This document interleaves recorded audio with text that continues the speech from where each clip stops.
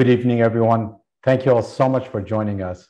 This is a CME program entitled Emerging Treatment for Painful Diabetic Neuropathy. And my name is Cass Heimer-Delphin. I'm an interventional pain physician in Northern California. I'm the Director of Medical Research at IPM Medical Group and also the Vice President of Clinical Affairs for American Society of Pain and Neuroscience. I'm also the Vice President of Pacific Spine and Pain Society, otherwise known as PSPS. My practice is in Walnut Creek, and I've been practicing for the past 23 years. For the last 16 to 17 years, I've been involved in a lot of different research studies, including some groundbreaking studies on spinal cord stimulation.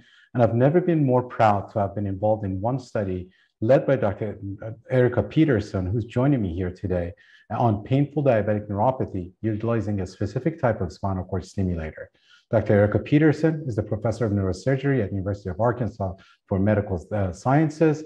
She resides in Little Rock, Arkansas, and she's going to share with us some of her groundbreaking evidence using a specific type of spinal cord stimulation for painful diabetic neuropathy today. But before we get into her evidence and talk about this groundbreaking technology, we need to understand the scope of the problem and what painful diabetic neuropathy is. Dr. Natalie Strand, the Assistant Professor of Clinical Anesthesiology and Pain Medicine, and also Director of Pain Research and Neuromodulation Practice at Mayo Clinic in Phoenix, Arizona, is here with us tonight.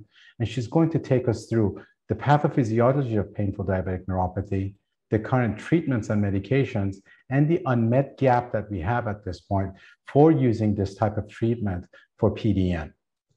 We also have my dear friend, Dr. Brian Holzer, with us, who's going to take us through the evolution of spinal cord stimulation and what we interventional pain physicians have been doing with spinal cord stimulators to treat chronic neuropathic pain in the trunk and limb. Dr. Holzer is a senior partner at Southwest Spine and Pain Center in Provo, Utah, and we're really delighted to have every single one of you with us tonight. Without further ado, we need to get into this program as soon as possible because we have a lot of really important information to share with you. And you will also have some opportunity to ask as many questions as you have at the end of the presentation. So please enter your questions into the chat panel and we'll filter through the questions and answer as many relevant questions as possible at the end.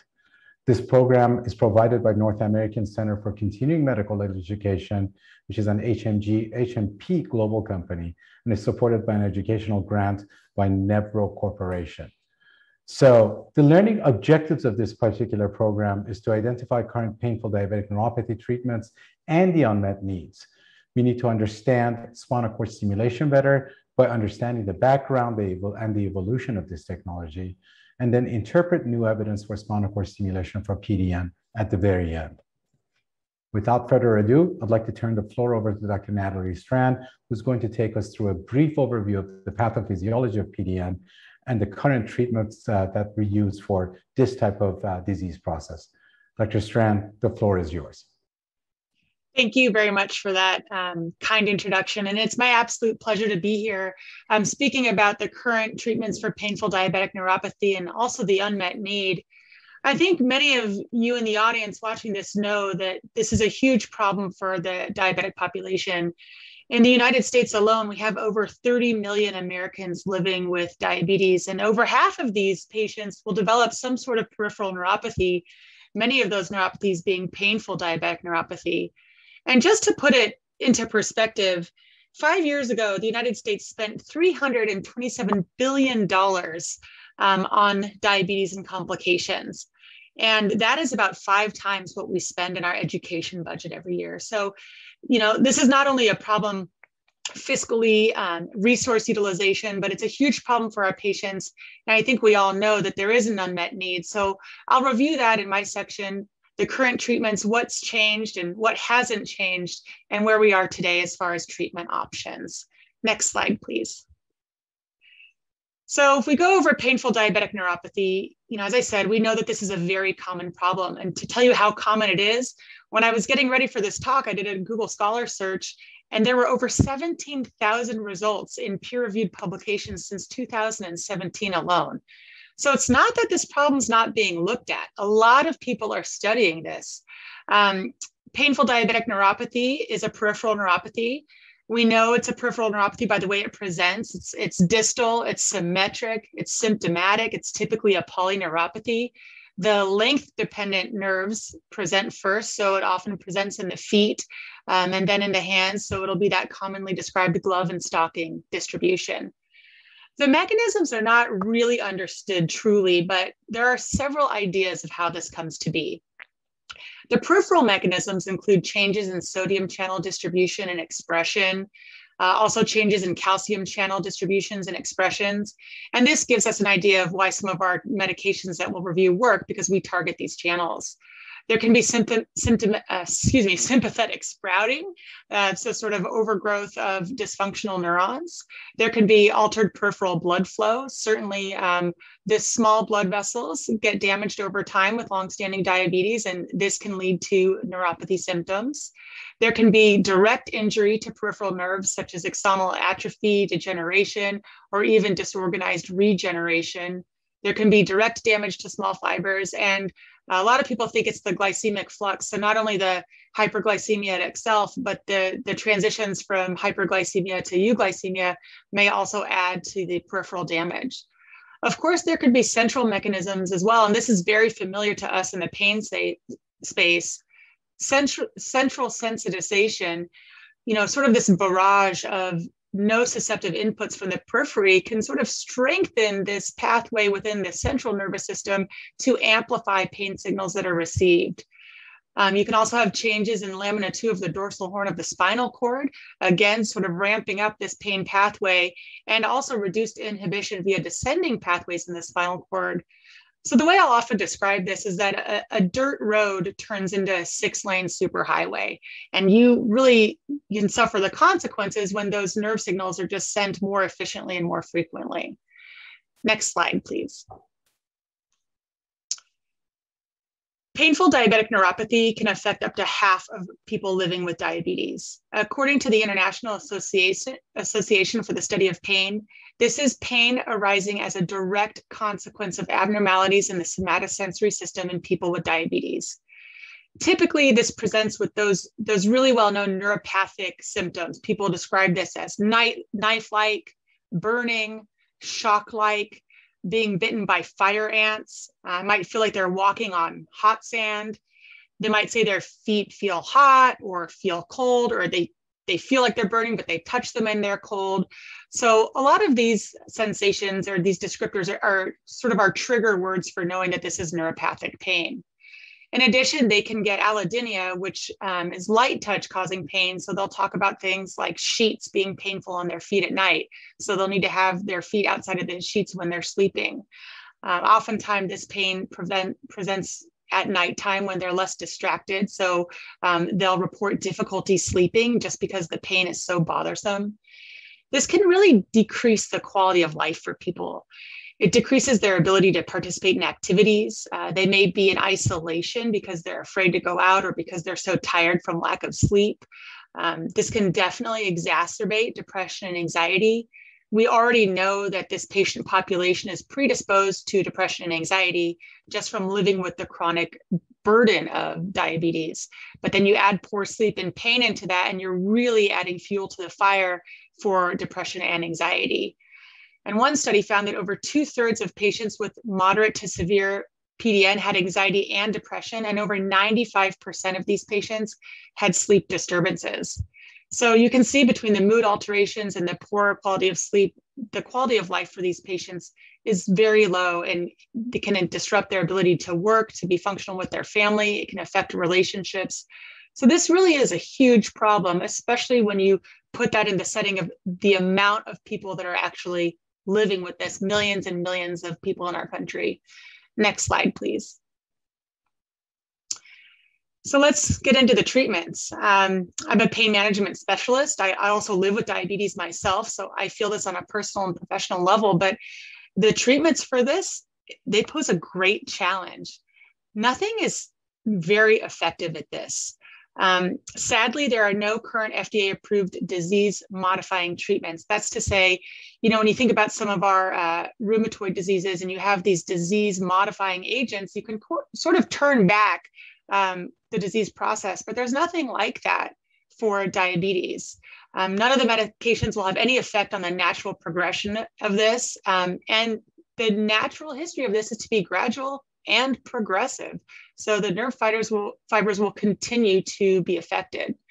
So since we can't modify the disease, we focus on managing the painful symptoms. So there are some lifestyle modifications that we use for prevention and treatment. Number one is glycemic control. We really have to encourage our patients to have excellent blood sugar control when possible, and also to reduce the variations while still avoiding the pitfalls of hypoglycemia. Lifestyle modifications, this includes the overall aspect of wellness. So good sleep hygiene, excellent nutrition, stress management, exercise, a healthy weight. All of those things come into play with trying to prevent and slow the progression of these symptoms. Of course, modifications of any cardiovascular risk factors to include healthy weight, a lipid profile, and smoking cessation. And then we'll focus the rest of my section on treating the symptoms with medications. Now you can see this touches so many parts of our patients' lives. So you really need a personalized and multidisciplinary treatment plan. This is very, very crucial. You cannot just have your blinders on and treat one aspect of this and expect the patient to really improve their quality of life. So the team might include endocrinologists, neurologists, pain management, specialist nurses, podiatrists, psychologists, physiotherapists, health and wellness coaches. I mean, there's a huge team to manage all of the symptoms that affect the patients, to include maybe an aspect of burnout. You know, we hear about non-compliance a lot. I think that can be reframed of, you know, how do you deal with a chronic disease day in, day out for over 25 years? Next slide, please. So focusing on the pharmacological management of painful diabetic neuropathy, these are the most commonly prescribed treatments. Tricyclic antidepressants, of which we typically start with amitriptyline or imipramine, the serotonin noradrenaline reuptake inhibitors, the SNRIs, duloxetine and venlafaxine. Of course, the anticonvulsants, first line for many of us, gabapentin, pregabalin, carbamazepine, and topiramate. The opiates and opioids are still used. Those are becoming less and less popular as we have, you know, sort of been involved in the opioid crisis, but also as the data emerges and shows that they really aren't that effective at these types of symptoms. Of course, there's topical agents as well, one of which is the capsaicin cream. A lot of us in the pain medicine space will use compounded topical treatments for these patients, where we may add a tricyclic antidepressant into the cream. We may add lidocaine, we may add ketamine. So there are several formulations of these compounded creams that we can use for topical agents for these patients. Next slide, please. So what I'd like to pose a question to the audience, and I know you can't answer me, but for many of you, you see these patients. Do you think that there has been any progress in your time treating this patient population for this problem? It's a really difficult question, because as medicine is going through a renaissance in so many areas, I think in some areas we've frankly been stuck. So for here, you know, I think our expert consensus treatments for this have really been unchanged for the last 10 years at least. So the most robust evidence is really for pharmacological treatment using duloxetine and pregabalin, Cymbalta and Lyrica.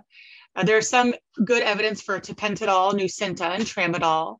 Tricyclic antidepressants as well as gabapentin are also widely recommended and utilized by people treating this patient population. And as I mentioned earlier, opioids just are really falling out of popularity for this.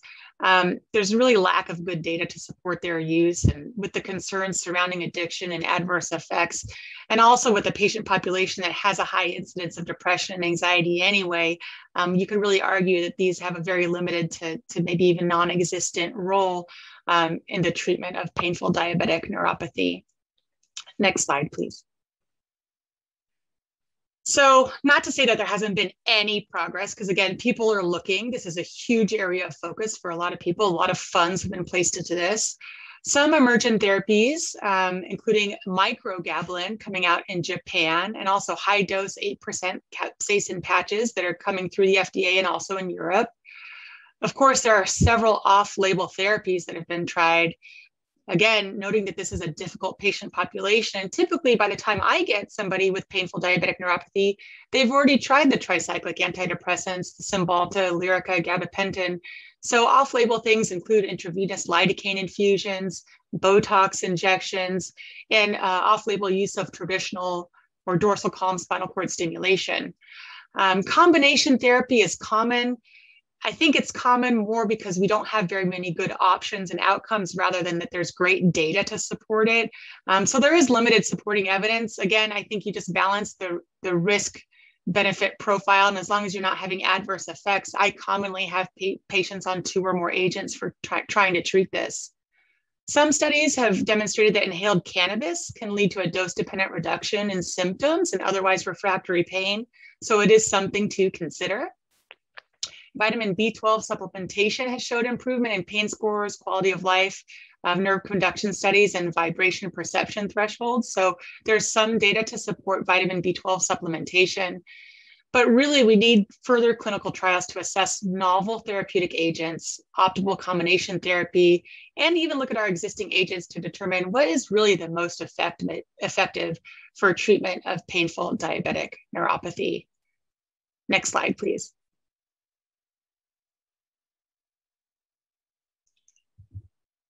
So in summary, and just sort of the take-home points that I want everybody to hear, painful diabetic neuropathy is present in up to 50% of all patients with diabetes.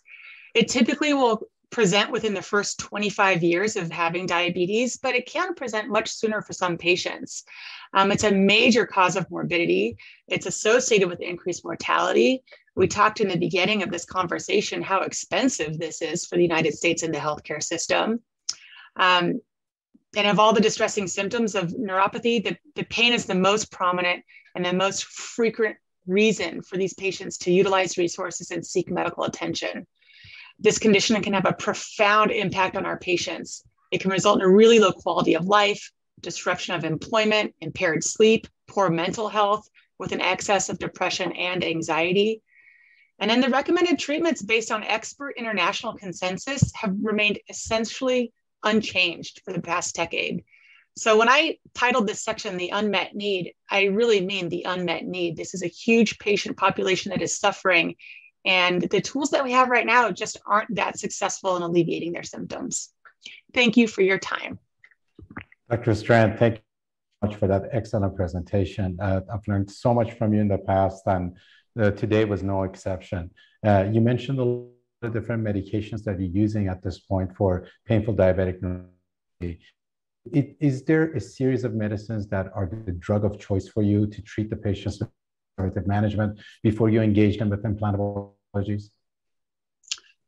Yes, that's an excellent point. You know, I really try to follow the data, and the data is the strongest for pregabalin and duloxetine, Lyrica and Cymbalta. So I will typically start with one of those and often treat patients with both at the same time.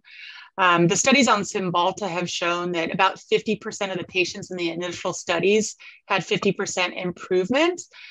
However, digging into these studies, you know, at first that sounds pretty good, which didn't really mesh with my knowledge, knowing that there's limited efficacy, but the studies really show a decrease of 2 VAS points. So 50% improvement in someone that started as a 4 but went down to a 2. But if someone started as a 7, they may still end as a 5. And, you know, functionally, most of the time, I'm trying to get patients to a 4 or 5 out of 10 or less, because that's typically the number they report, where they can be active with their friends, they can do the things they enjoy. So they're basically enjoying life with their pain. When people are reporting levels higher than that, you know, there's still significant distress and dysfunction. So, you know, I think that 50-50 club we talk about a lot in pain medicine. It's good data, but when you look at what the actual improvement was, I think 2 points on the VAS scale is notable and it's significant, but it's less than optimal. I love that answer. Thank you so much. Having evidence-based medicine and using that approach for the patients is always the best approach. Thank you so much. Please stand by for the Q&A session and the discussion panel at the end of the presentation. With that, we need to go into what spinal cord stimulation is and what it is that we're doing at this point with spinal cord stimulation to treat our patients with chronic neuropathic pain in their trunk and limb, and how spinal cord stimulator of a specific frequency and waveform could potentially be used for painful diabetic neuropathy. Our resident expert is Dr. Brian Holzer. Dr. Holzer is going to take us through this. Brian, the floor is yours. Thank you, Cass, and Dr. Strand, beautiful job on your portion of this talk. I certainly learned some things. I'm excited to be here with you tonight. The goal of this next few minutes that I'm going to spend with you is to outline some of the historic uses of spinal cord stimulation, the initial advancements in that therapy, and then some really cutting edge things that have happened in the last 4 or 5 years that have the potential to really expand this therapy further to help more patients. I recognize that some folks on this call may be very familiar with spinal cord stimulation, while others may only know a little bit about it or not much about it at all. So I'll try to speak to both groups in a way that will be beneficial to everyone. Next slide. So the first spinal cord stimulator was implanted by Dr. Shealy in Wisconsin in 1967. It was used at that time, interestingly, to treat unremitting cancer pain. So it wasn't meant to be in the patient long term, which was probably a blessing because it was very large and very bulky, and a large portion of the system was externalized in that patient. Since that initial implant that showed that you could use electrical therapy to interrupt pain pathways, most of the focus has been on changing the reliability of overlapping the paresthesia, or what some people refer to as the tingling sensation they get with traditional low frequency stimulation, overlying that tingling with where their pain happens to be at, because there was some initial evidence that that was helpful for patients. In addition to that, there's been a lot of advancements over the years in decreasing the battery size and making these systems much smaller and more amenable to being implanted in the human body. Next slide. So the analogy I like to use is that we started off with this big bulky system. This is kind of a picture of an original cell phone. And over the years, we have been working hard on developing this next picture, next slide, which is sort of our sleek iPhone, not to promote any one company, but there's been a lot of advancements in spinal cord stimulation to make the system a little smaller and a little easier to utilize. Next slide. In general, historically, spinal cord stimulation indications have been for neuropathic pain of the trunk and limbs. That's what it's FDA approved for.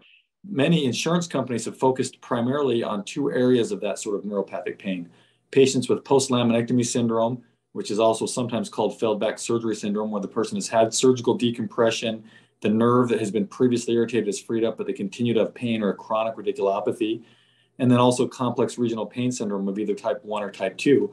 The reason why insurance companies have been more open to covering those therapies is that there have been large studies that have shown that spinal cord stimulation is an effective immediate treatment and long-term therapy option for patients that suffer from these difficult diseases. Next slide. History of the innovation of spinal cord stimulation is kind of interesting to look at. I hinted at this, but since 1967, and especially in about the last 20 years, there's been a dizzying array of advancements in the hardware aspect of spinal cord stimulation, complex surgical and percutaneous leads, different ways of controlling what type of electrical input the patient received, complex programming algorithms, because when you have these systems in the body, there are sometimes over 100,000 or more programming combinations that can be used, which is hard for a human to work through, so we need the help of computers. Accelerometers that show us what position the patient is in and can change the stimulation pattern based on their positioning. And there's even been the introduction of percutaneous placement of surgical style leads. So that's been kind of the focus, is in making what I call the tools easier to utilize and more predictable in implanting in the patient. Next slide. Generally speaking, though, spinal cord stimulation has for a long time been considered an end-of-the-road therapy. So patients have been through everything else. Medications, including in many cases, long-term opioid medications, injection therapies, nerve ablation procedures. If the patient had been through all of that process and still had pain, then we started to introduce the concept of spinal cord stimulation. Over the last few years, there's been a change in that thought, and it's been very exciting to watch that change, to see whether or not we couldn't move this treatment not as an end-of-the-road treatment or an end of rope, but one that's used earlier in a patient's care to see if we can avoid some of these things, particularly long-term opioids that we know have some really potential problems. Next slide. I want to take just a moment to talk about how the waveform of electricity is delivered to the spinal cord and how it's used to treat pain. I mentioned that for many years, the advancements in spinal cord stimulation have focused on the hardware, battery size, the way the electrodes are arrayed or put in, but not a lot of focus has been placed on this waveform. And this is just sort of a basic slide. On the very top there, you see that there are three real important components to that waveform. One is the amplitude, which I think all of us are familiar with, is going to be the amount of electricity delivered. The pulse width is for how long it's delivered for, and then what amount of time is given for recovery. And the frequency is how often those waveforms are delivered to the patient.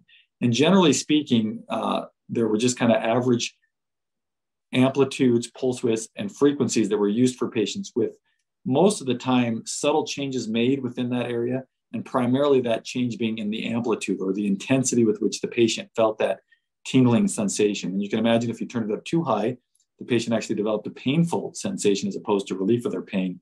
Not a lot of focus was placed on frequency. And generally, frequencies were ranging somewhere between 30 and 70 as the frequency for, per milliseconds that for a traditional patient. And that was just sort of left alone and not really thought about. So that's kind of described here in this lower part here. And of course, some frequencies went up to about 200 hertz, but not really much more than that. Next slide.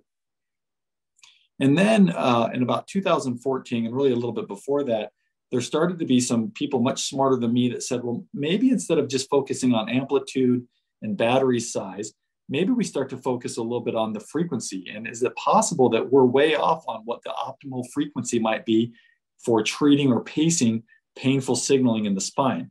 And so that was when 10,000 kilohertz was invented, as opposed to the 200 that I just talked about. That was, of course, patented by a company called Nevro, who began to do some significant clinical studies that really had a major impact on the way we practice pain management, the way we treated patients with that failed back surgery syndrome or complex regional pain syndrome I talked about earlier. Next slide.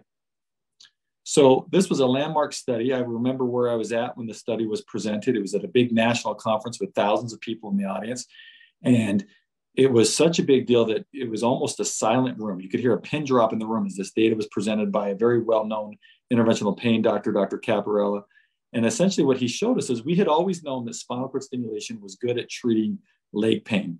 And that was the traditional low frequency type of stimulation. But this new way of doing it, this high frequency, sometimes referred to as HF10, 10,000 kilohertz stimulation, was studied head to head with the traditional low frequency stimulation. And what you could see is we already knew that you could treat leg pain with traditional stimulation, but lo and behold, we had better outcomes that were clinically significant and statistically significant for patients that had been treated with this high frequency or HF10 therapy. So this was a breakthrough because, again, everything up until this point had been in making that battery a little smaller, adding electrodes or arrays, but not a lot of big breaking data on a new waveform. And so this was a big deal. More importantly, up until this point, primarily in our practices as physicians, we told patients, listen, if you have failed back surgery syndrome or post-laminectomy syndrome, we can likely treat your leg pain, but we likely aren't going to get your back pain, and that's not our goal. But with this study, they looked very closely at both of those components, back pain and leg pain. And the next slide, if you could advance to that, shows that really quite well, that actually with the advancements in spinal cord stimulation, and in particular with HF10, there had been this new ability to capture back pain, which this was very, very exciting. And I can tell you that it completely changed the way I evaluated patients and the therapies that I offered them because of this new breakthrough option for patients. This study was published. It became quite a big deal. And Nevro, which is a company now, was sort of launched into becoming a major player in the treatment of patients with chronic pain. Next slide. We do see, though, that there are lots of people in America, this number is probably an underestimate, that suffer from pain, but a small number of them that actually get the opportunity to be treated with spinal cord stimulation. Part of that is because patients and some of the physicians and care providers that take care of them don't know about spinal cord stimulation. And part of it's because up until now, most of the studies have focused on post-laminectomy syndrome or complex regional pain syndrome, which is only just a small fraction of people who suffer from chronic pain. There are many other conditions, most notably the one we're talking about tonight, diabetic peripheral neuropathy, that hadn't really been studied. Next slide. I mentioned that up until that big study that came out that looked at HF10, all of the advancements in spinal cord stimulation had focused on those other things, electrode arrays, the type of electrode implanted, battery size. And now all of a sudden, somebody had presented really compelling data that waveform matters. And there was an explosion in the study and in the advancements in our field, where people started looking at all kinds of things like burst therapy for treating things, pairing therapies like high frequency with low frequency, and even pairing things like high frequency with burst stimulation. And so it has been the last 3 years, a very exciting time to be a part of this field because of these advancements. And I call it sort of like the wave wars, like these waveforms are all being evaluated and progressed, and it's really an exciting time. Next slide. So the summary of this was that this therapy has been around since 1967. There's been advancements in the hardware, but there's really not been any new indications in the last 54 years for how to apply this therapy and who we can treat. In 2014, there was a novel waveform where HF10 or high frequency stimulation really changed the field and turned it on its head, of making us rethink about how we apply electricity to the spinal cord. Or in other words, how do we go about pacing it in an ideal way? And it was kind of exciting to see that for the first time, you could treat axial back pain in a very superior manner with HF10. So of course, the question then became, well, what's next? What else could be treated by this that maybe over the course of the last 20 or 30 years, we have not treated well, but could treat better in the future? And with that, I'll end my talk.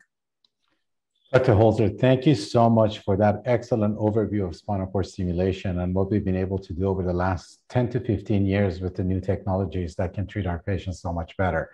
You mentioned the low back and leg pain study with 10,000 hertz SCS. As you know, I was an investigator in that study as well, and I'm really proud to have been involved in that randomized controlled trial. But I want to know, since the FDA approval came through for 10,000 hertz SCS in 2015, some people say the real world data doesn't really match up to the published evidence that we collected over 24 months for that study. What has your clinical experience been with 10,000 hertz SCS for low back and leg pain patients? Well, the first thing I'll say is that pain is very complex and it can be difficult to treat. And so I'm always prepared to meet with the patient and say, gosh, whatever therapy it is, it's not quite meeting your expectation. What else can we do for you? Because our job is to meet patients where they're at and try the best to apply the best therapy to them. My experience with HF10 has been remarkably positive. I think I have patients that are happy. The stimulation programs have worked for them. I love that the company that uses this therapy has really tried to expand and even offer greater and greater options for all patients so that we can capture and treat as many patients as possible. But I've had a very positive experience. Most of my career was at Mayo Clinic, and I still go back every year and teach the fellows there. And as I work with some of those very distinguished clinicians, I always kind of check in on them too, and they've had a similar real world experience with their therapy. Wonderful. Thank you, sir. Thank you again. And Dr. Strand, if you could please stand by, we will have a Q&A at the end, and I'd like to invite the audience to enter questions into the chat for the Q&A later on. So we're getting to pièce de résistance, the cream of the crop here, which is the latest evidence for painful diabetic neuropathy by a study led by Dr. Erica Peterson. This is the study that brought 10,000 hertz SCS an indication for painful diabetic neuropathy, which is indeed one of the first indications ever in the last 54 years of the existence of spinal cord stimulation. We're all really proud to have been a part of this study, and I'm especially proud to have been able to work with Dr. Peterson and as our leader in this study. Dr. Peterson, I know you have some compelling data to share with us, so please, the floor is yours.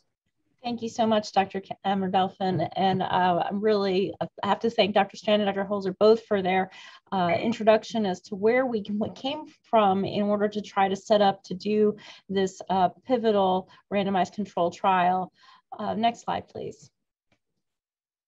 So before there was the big randomized control trial, there was a pilot study, and this was the what's next. Can we look at peripheral polyneuropathy and see if there is a signal or response for this special kind of lower extremity pain that is different from the post-laminectomy patient's lower extremity pain. So a prospective multi-center study was done, taking all sorts of patients with a lower extremity polyneuropathy to look for an improvement in pain. And in this study, 78% of patients had at least a 50% reduction in their pain when they were determined to be responders. But interestingly, within the subset groups, the painful diabetic neuropathy population seemed to be the most responsive of all of the groups of pains with neuropathic pain.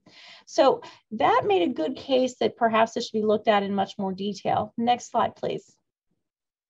So let's talk about PDN itself. Next.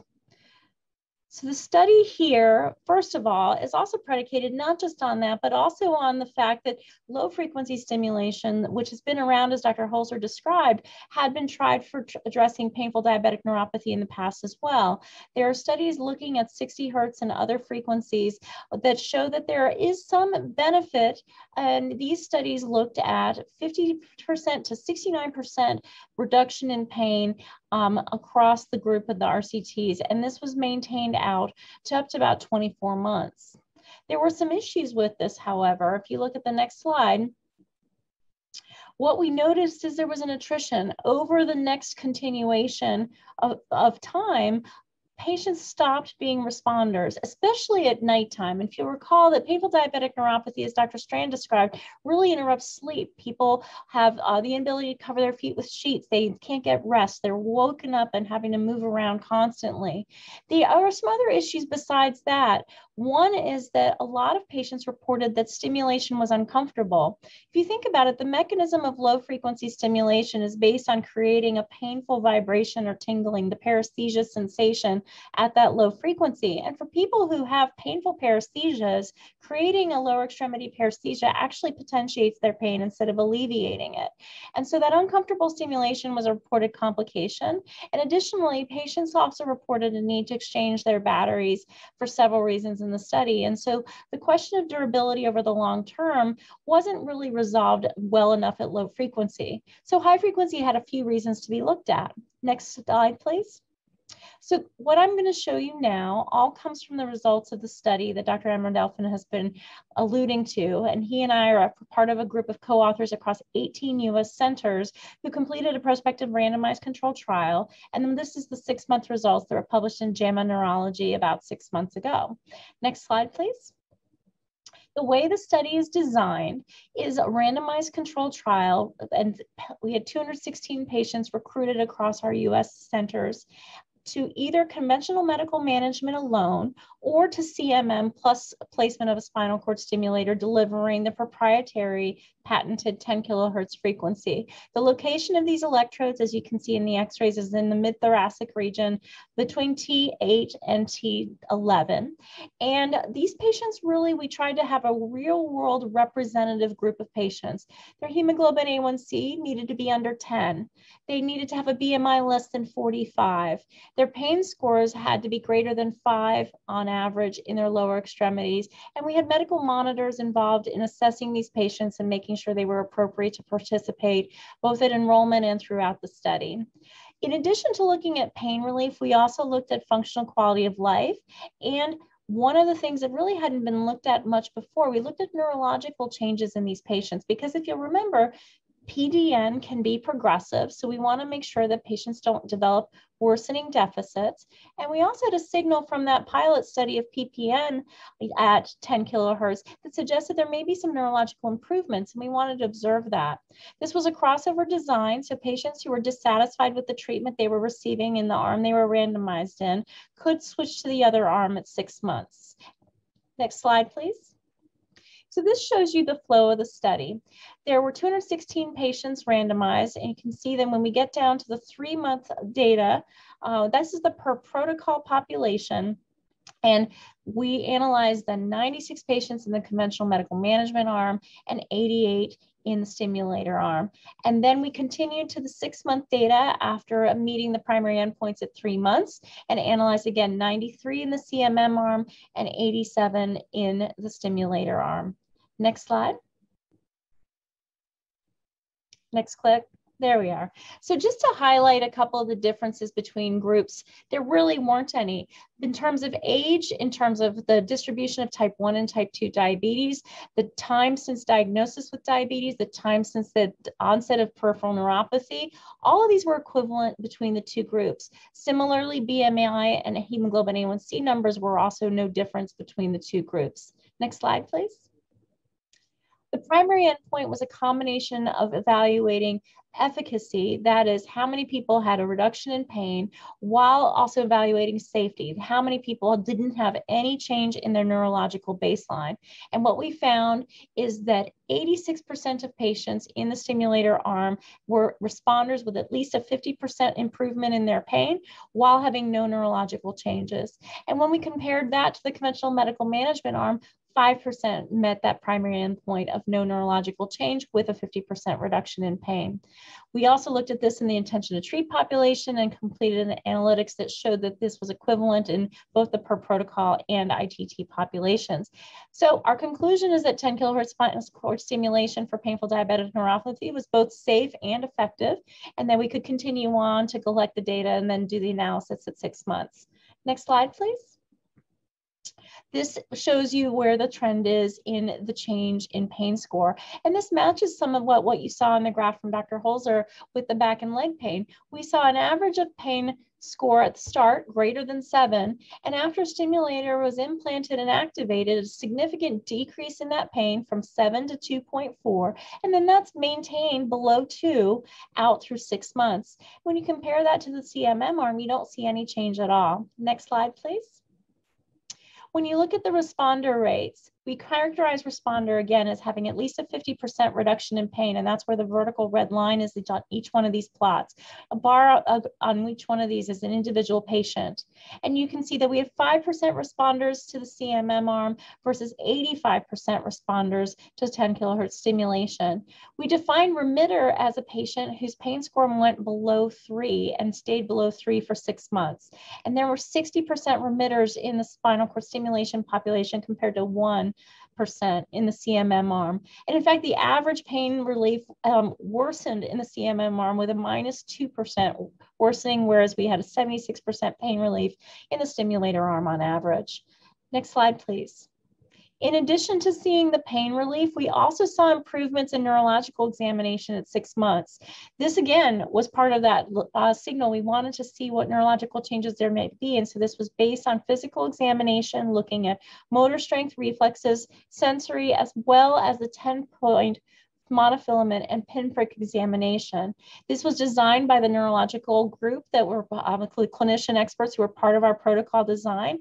And the reason that pinprick and monofilament was chosen was because these are limb sparing assessments for the fundamental baseline amount of sensation that's necessary to be protective to help against wound complications or lower extremity ulcer or amputation risk for patients with diabetes.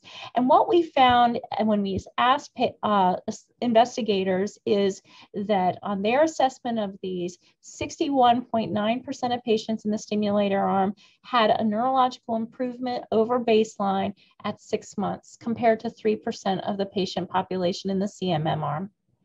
Next slide, please. Again, that could have been either motor, sensory, or reflex improvement, but what we saw is the majority of those were sensory improvements for these patients. Next slide. We also asked patients what they felt themselves at the baseline. Patients, before they had a stimulator implanted, they drew out a map on their lower extremities where they felt each one of these dysesthesias. And you'll notice the numbers are different here because not every patient had the exact same qualities of their neuropathic pain. Numbness was most common. And you can see in the areas that are red at baseline that 80% of patients had surface area of numbness over the soles of their feet. And then when you compare that at 6 months, the aggregate amount of surface area affected by each one of these dysesthesias had significantly decreased for all the patients. So both based on investigator physical examination and assessment of neurological function, as well as the patient-reported dysesthesias, we see neurological changes that suggest improvement for this patient population. The first time this has been demonstrated in a study using spinal cord stimulation. Next slide, please. Adverse events. I get this question a lot, and it's very important. We collected all of this. Infection by far is the thing that people ask the most about. In patients who have diabetes, aren't we at higher risk of infection with having a surgery that requires an implanted device? Aren't we worried about wound healing? And when we compared actually The 2.7% rate of infection that we saw at 6 months, that correlates very well to the risk of infection for using an implanted spinal cord stimulator in a patient population that does not have diabetes. So we didn't find that there was any significant elevation in the rate of infection just because we were studying a patient population with diabetes. Of note, 2 of the patients that had infections required a removal and explantation of their device. The 3rd patient was able to be treated with medical management with antibiotics and was able to be resolved. Next slide, please. Next slide. Quality of life. Well, as I mentioned earlier, nighttime pain that disrupts sleep can be really a significant issue, and that's something that we looked at in patients. And here you can see on this graph, again, that the improvements in sleep correlate with the changes we saw in pain score as well. Patients have fewer sleep disturbances due to pain in terms of having trouble falling asleep, staying asleep, and being awakened from pain after a stimulator is placed than they do when they are being treated with conventional medical management. We also asked patients about satisfaction, and you can see in the green bars that the majority of patients with the stimulator implanted were very satisfied or satisfied with their treatment and their pain relief compared to those in the CMM arm who were not satisfied at 6 months. Next slide, please. Really important point to note. There's no difference in the hemoglobin A1C values at 6 months in either group, nor is there a change in BMI over that time. So even though we see an improvement in pain, improvement in quality of life, that doesn't translate in the stimulator arm into these measures. Next slide. We also looked at health-related quality of life, and as you'd expect in the stimulator arm, the quality of life improved for these patients on the EQ-5D scale compared to in the CMM arm where it remained unchanged or actually declined. Parenthetically, this was not one of our primary observed endpoints, but we did observe reported usage of opioids in these patients, and what we found is that 23% of the stimulator patients were able to decrease or eliminate the use of opioids, whereas 8% of CMM patients did. There was an increase in the use of opioids in 2% of the 10 kilohertz stimulation patients compared to 11% who increased in the CMM arm. And this is a really interesting statistic at 6 months. And I would like for this to be something that we study in more detail as we continue to gather the data through 24 months in the study. But it was observed that there were 7 fewer hospital visits and ER visits per 100 in the 10 kilohertz stimulator group compared to the CMM arm after the stimulator was implanted. So if that really translates into an improvement in healthcare utilization, that'll be another real impact and implication for benefits that these patients can accomplish. Next slide, please.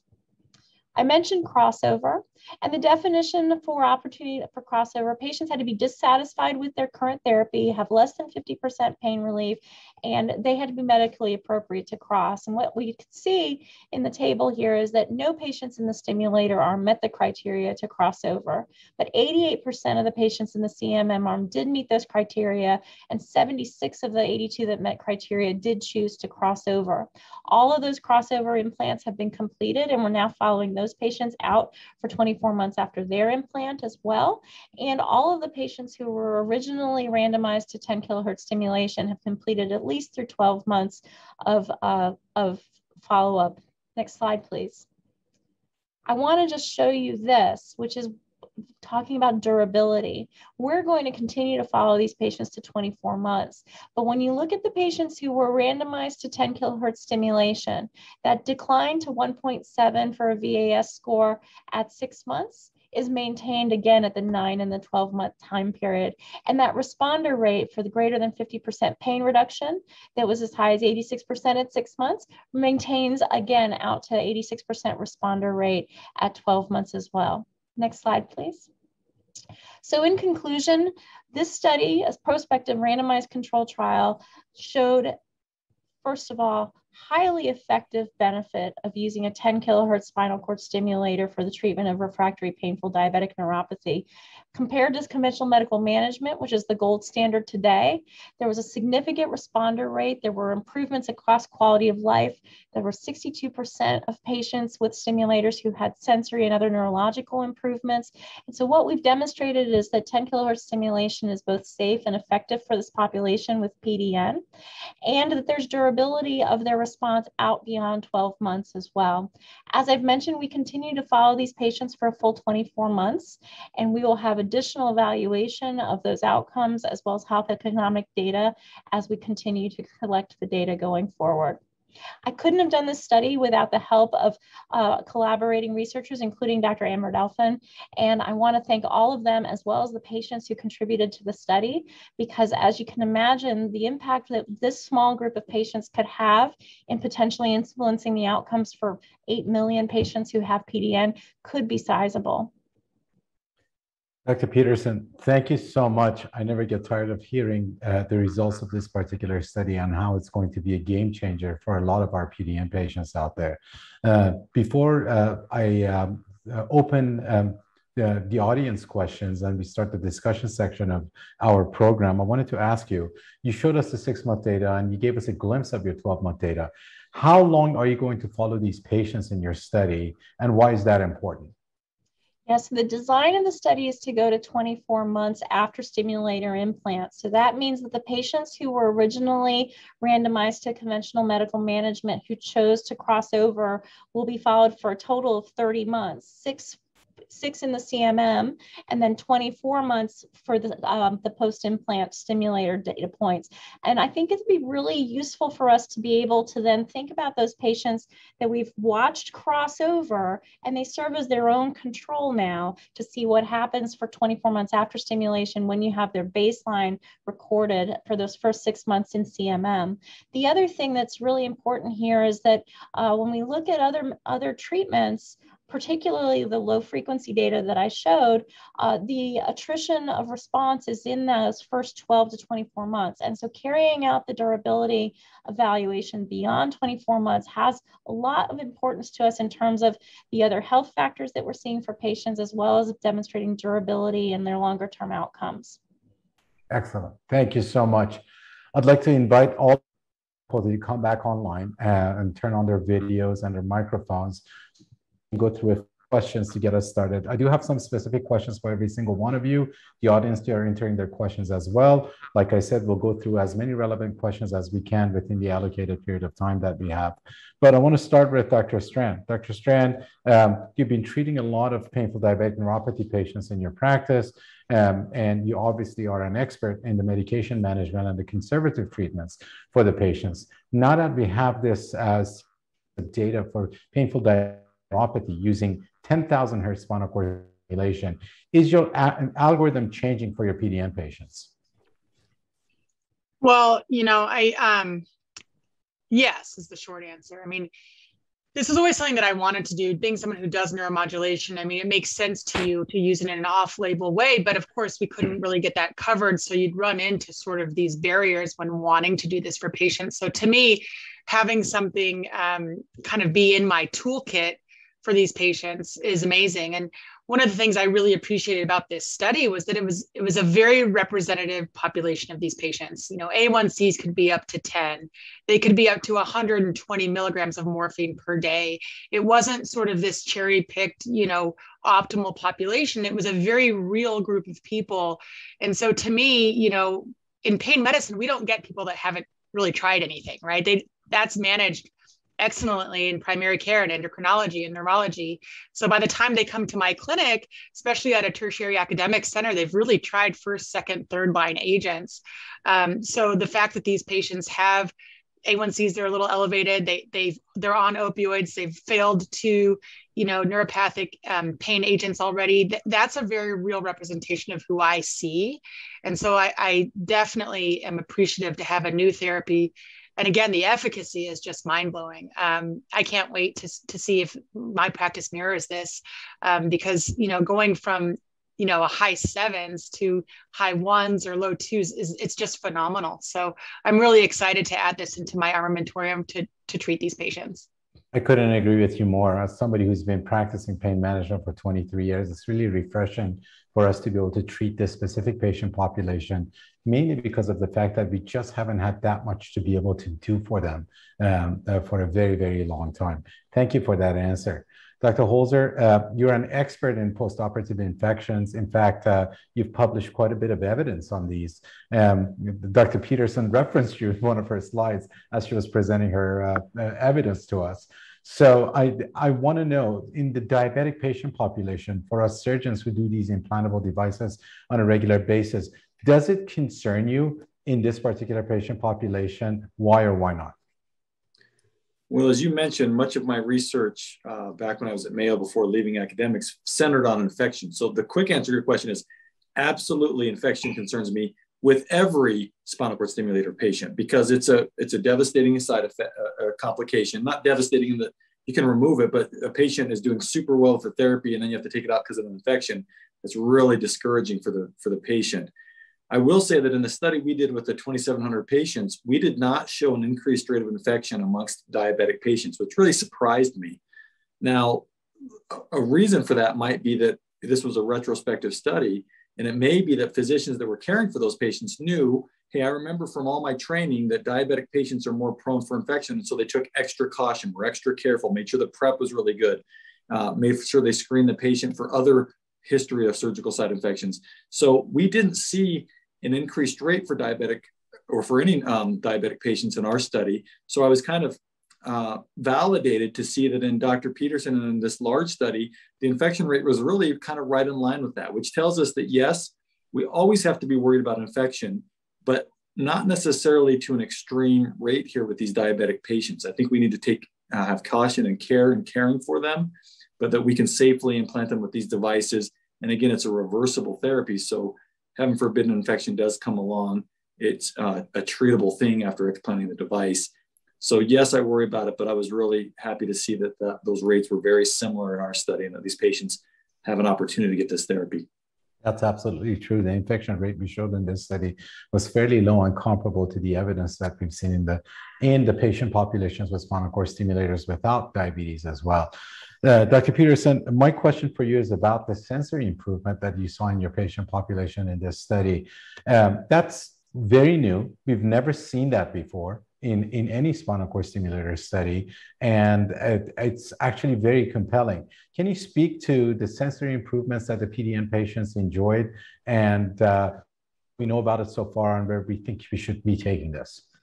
Yeah, no, I agree. It's one of the most interesting things to have somebody say that they went from not being able to feel the floor to being able to discern blades of grass under their feet again, for example. It's anecdotally, it's amazing. And I think the time course, people ask me often, like, what's the mechanism of how this is happening? And I think there's a few different things that are going on, and this needs to be looked at more. Some initial research has been done, for example, looking at confocal microscopy and getting some punch biopsy samples to try to identify what sort of tissue changes are happening. But I had patients, we put a temporary stimulator in for about a week prior to then putting a permanent stimulator in to make sure that patients respond to the therapy and that it's really cut out for them. And some patients would have sensory improvements within their first 2 to 3 or 4 days of ever having a stimulator, even during that temporary trial. Other patients may not have noticed any sensory changes during that temporary stimulation window, but by the 1 month, 3 month time period, they were reporting those sensory changes. So that suggests to me that there may be a few different mechanisms at work. One of those, I think, for those that are reporting fairly immediate changes is potentially what I call the nightclub phenomenon. You know, you can't hear the person next to you talking because the band is so loud, but when you can get the band quiet, you can hear the conversation.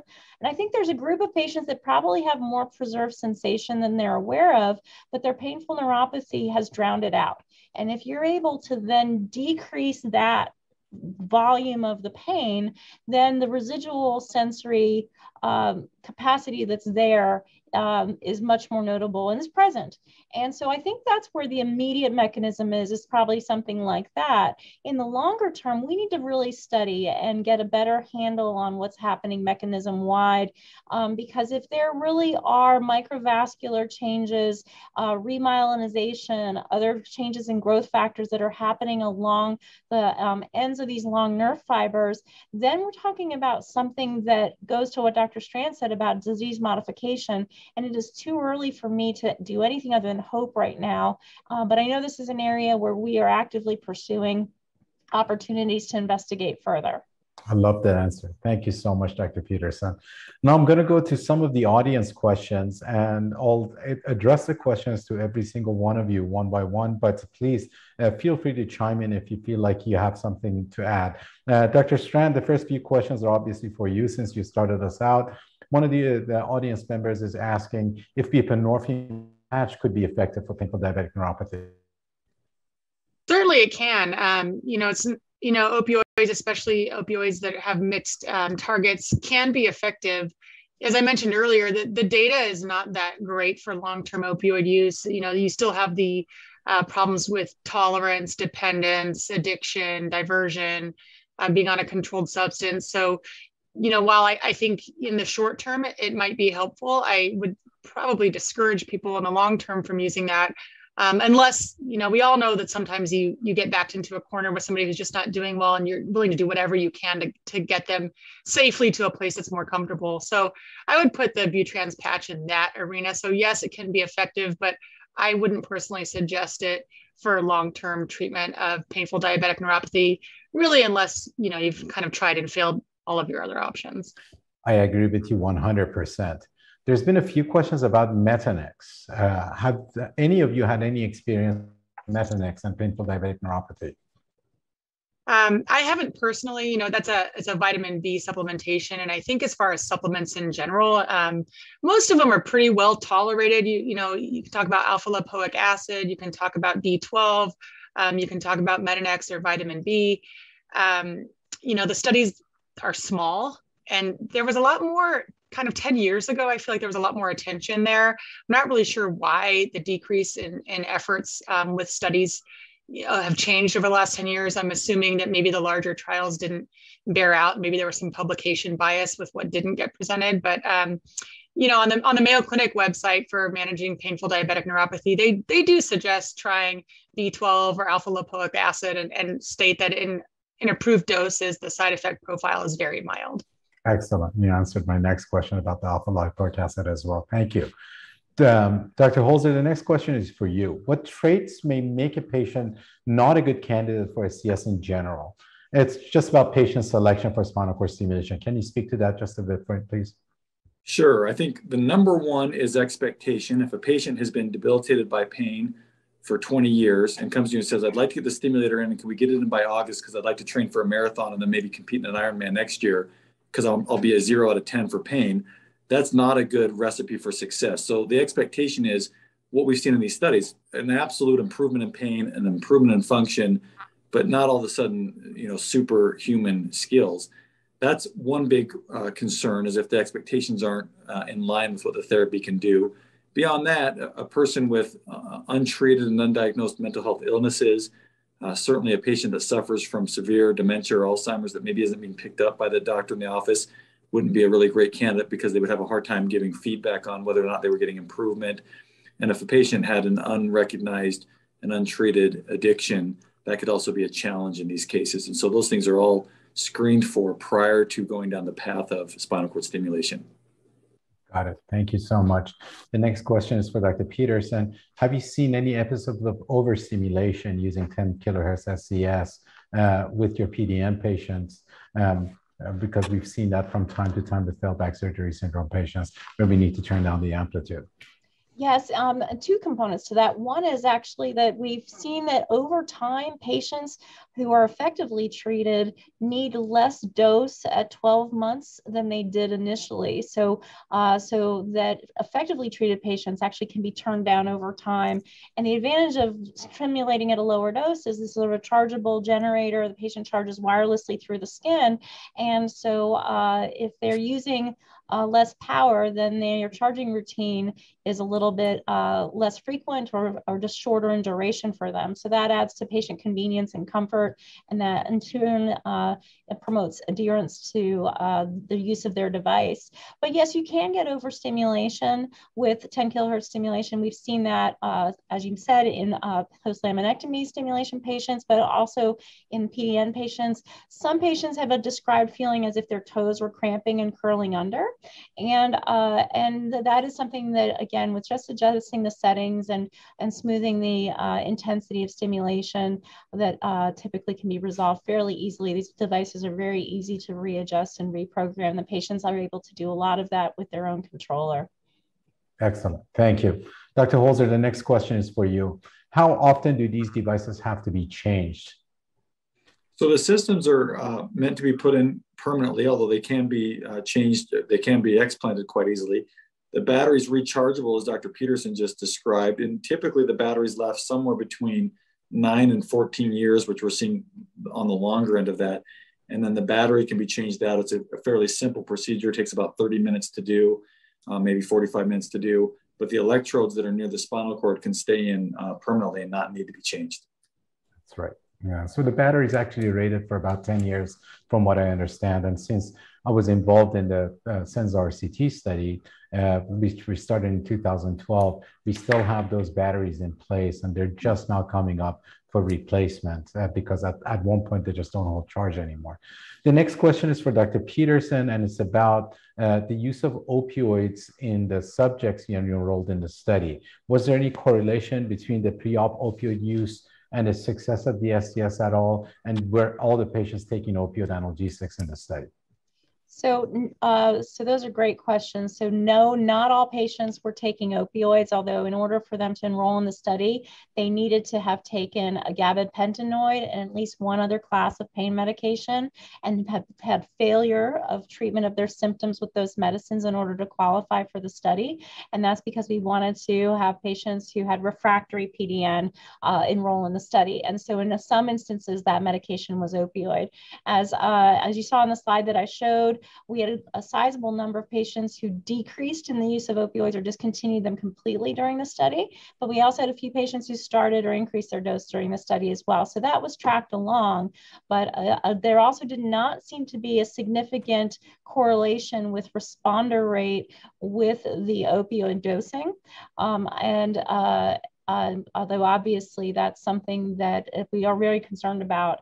And I still will tell you that the best time to try to consider intervening with a stimulator based on what we've seen for the patient responders here is before initiating opioids at all. Excellent. Thank you. The next question is about coverage of these devices. And I can certainly answer this question, but I'd love for all of you to chime in. The question is, will Medicare, Medicaid, and private insurance cover a 10,000 hertz spinal cord stimulator device for painful diabetic neuropathy? And the answer is eventually yes. You know, the indication came through just recently. Dr. Peterson, what was the date of when the FDA actually gave the indication for painful diabetic neuropathy to 10,000 SCS? Yeah, so the FDA approval announcement was made public on July the 19th, so really just 4 weeks ago. And it is purely labeling for 10 kilohertz spinal cord stimulation. So while there are other spinal cord stimulators on the market, including the low frequency ones that I talked about, the FDA approval is purely for PDN using 10 kilohertz stimulation.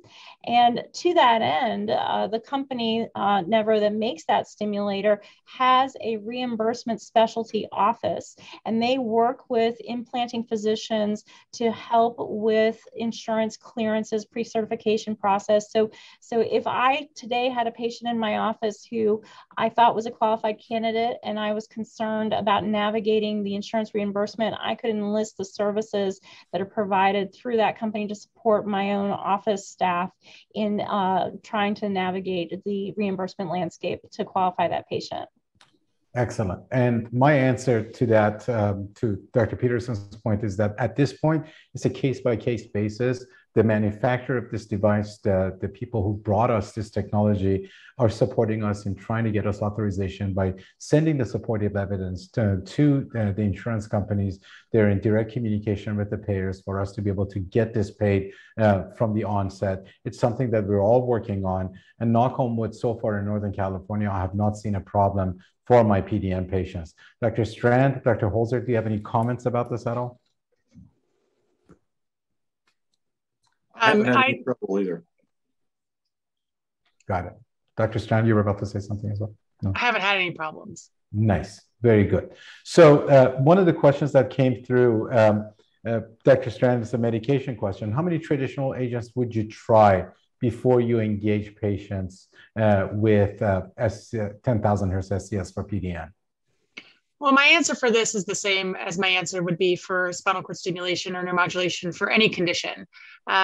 I think keeping it simple is the best way to start. And the steps and how aggressive I'm going to be depends on how much distress the patient is in and how they're doing. So if a patient has like mild to moderate pain, I might take a year or 2 years trying to optimize their pain control, topical agents, different oral agents. If a patient is coming to me in 9 out of 10 pain and they're depressed and they're anxious and they can't sleep, I might get aggressive a little sooner. So, at the very least, based on this study, I would certainly have at least 2 failed agents. Realistically, maybe 3 or 4 even, because by the time they come to me, they may have already tried a couple of things. Then I'm going to give my own hand at trying a couple of things. But it depends a lot on how miserable the patient is and any other comorbidities. I mean, are they on or are they on blood thinners that they can't come off of because they've had a recent, cardiovascular event, or, is their body habitus not ideal and they would like to lose some weight first? Do they want to get some depression or anxiety under control first? So you certainly want to optimize comorbidities. I don't think there's a chance to rush. But also, if you think someone's an excellent candidate and they're in a lot of pain, I don't really think there's a reason to wait either. So I think you just have to tailor the approach, to the most appropriate for that individual patient.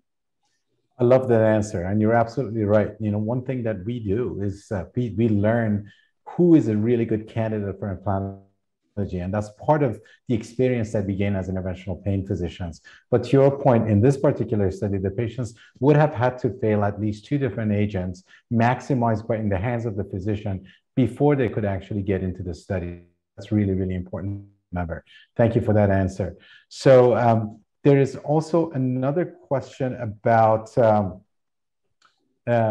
neuropathies. Dr. Peterson, were other neuropathies studied in this particular study, and would 10,000 Hertz SCS work for any other neuropathy, such as chemotherapeutic induced neuropathy? So that's where that pilot of PPN, the polyneuropathy pilot, certainly showed promise for multiple different neuropathies in the lower extremities. The strongest signal was in PDN, and that's why the randomized control trial was taken on that focused diagnosis for diabetics with painful diabetic neuropathy. But between the pilot study as well as some other anecdotal studies and small case series that are out there, there certainly is benefit in other kinds of neuropathy. Chemotherapy-induced neuropathy is one of those areas where I know there's been some positive benefit. But in terms of having randomized control trial level 1 evidence, we don't have something that is as sizable as we have now with the PDN study. Excellent. Thank you all so much. We've gone about 15 minutes past the hour. We weren't supposed to go beyond 60 minutes, but the conversation was so compelling and the evidence is so exciting. I felt the need to be able to answer all the audience questions. There's a lot more here, but I'd like to invite the audience to engage pain physicians who actually do 10,000 Hertz SCS within their community to be able to understand this better. There's a lot more information on this study, and the study has been published in JAMA Neurology, and hopefully we'll have more data coming very soon from Dr. Peterson and her team. With that, I'd like to conclude the CME program. I'd like to thank Dr. Peterson, Dr. Strand, and Dr. Holzer for just really exciting information. Thank you so much, and I wish you all a wonderful evening. Thank you. Good night. Bye-bye. Good night. Thank you. Thank you.